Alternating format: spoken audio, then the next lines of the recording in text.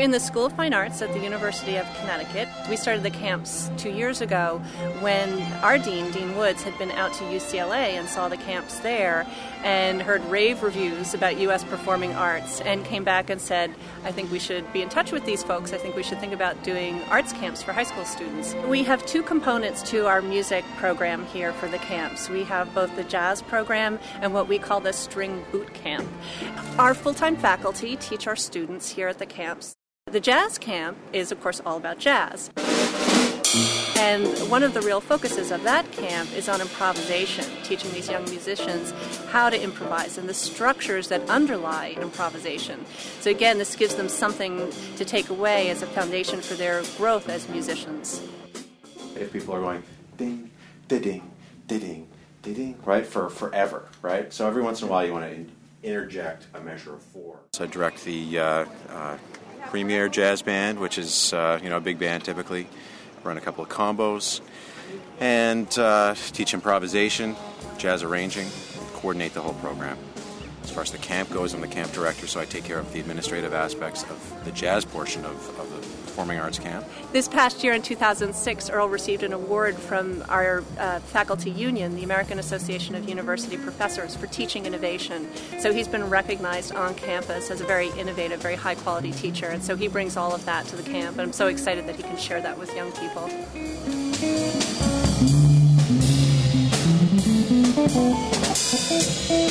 I'm in a band called Drive A.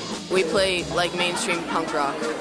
I wanted to learn a bunch of different styles so that I could just kind of make my sound a little more exciting.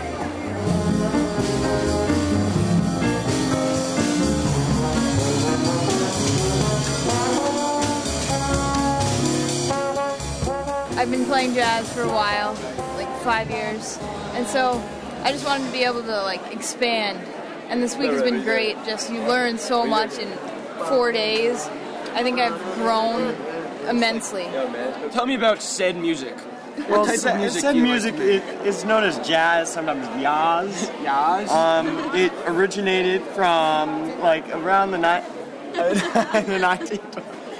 It's like the 1920s and stuff, got into bebop and all that jazz. You know, it's the phrase. Isn't that funny? They love bebop. Oh shit, boy. Okay, cut. Tell me, which vehicle did you take to camp? I took an airplane. And what is an aeroplane? It's a vehicle from Oklahoma. It's a vehicular object. Okay, vehicular object. I've learned how to rap. 1, 2, 3, 4. Blow your brains out. What is that thing in my mouth? It's a disaster. What if he could be turned to the dog?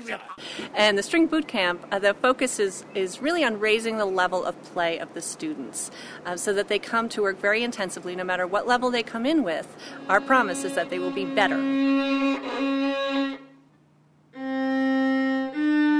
It's too dry, it doesn't matter how good the sound is. It's not projecting as much on the guy because you have no energy coming from inside you. There's a reason we call it boot camp. It's pretty intensive. It is a combination of performance classes, master classes, individual practice sessions, chamber music, large ensemble. Peter Sacco is a wonderful conductor. He's associate professor of music here at the university, and he is a very, very well-known conductor and festival orchestra organizer. He does a great job with our orchestra on campus. He's the conductor of our campus orchestra. We really try to get the kids to focus in and find out how they can improve their practicing and how they can get better.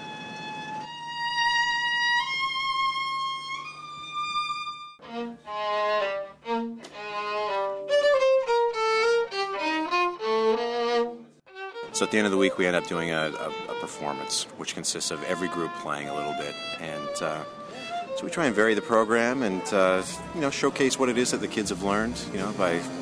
They all take a shot at improvising.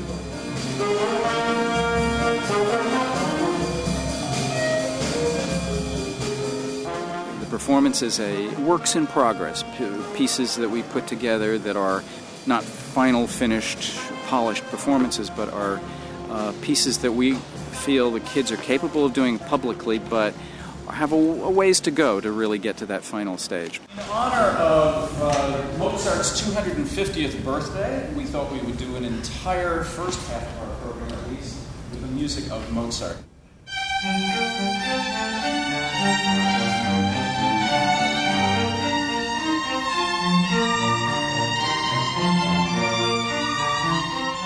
It turns out great. You know, it's a crowd favorite.